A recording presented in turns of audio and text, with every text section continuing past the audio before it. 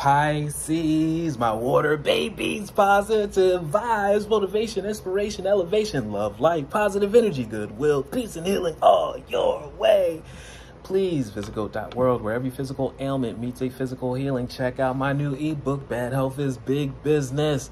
I love you, and I miss you, Pisces. Your word today is trust the process. Trust the process. There's so many people that don't understand where you're going. They don't understand. They were not on the call. It was not a conference call. It was a one-on-one call. And you're doing something totally different than what anyone's ever seen you do or in the world do, because you're bringing something new. We're coming out of this dark age into a new season, a new age of light, blessings, possibilities, positivity. And what you've been manifesting is something that no one has ever seen. You're making so many possible things that people thought were impossible, you're making possible. Trust your process. Do not cower. Do not lose courage. Don't fall back and try to be in the world or of the world. We can't fit into that puzzle. We're a custom jigsaw piece. We don't fit into the puzzle of the world. We make our own. We actually enlighten the world. We heal the world. We make sure that we are a new standard where people find a new way out by the lifestyle that we bring.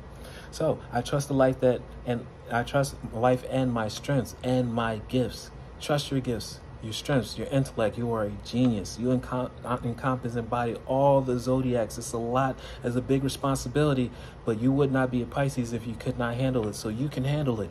So trust that. Each moment guides me to my path of light. Everything on my path is placed there for my growth. You're going to be blessed. You cannot miss your blessings even if you tried. But make sure that you trust the process. Build the strength up that inside so you can maintain your blessings. We don't want you to drop it, because blessings come with weight. Just like negative energy, positive energy also carries its own respective weight. We don't want your blessing to come. I don't want it to feel like a boulder where you struggle, you drop it, or a ball and chain where you drag it and you cannot move at the frequency and with the peace of mind that you should. We want it to feel like a feather. So no matter what tests, obstacles, or lifestyle or blessings come your way, you can manifest and carry your blessings easily, just like a feather, just fanning yourself and still not miss a beat.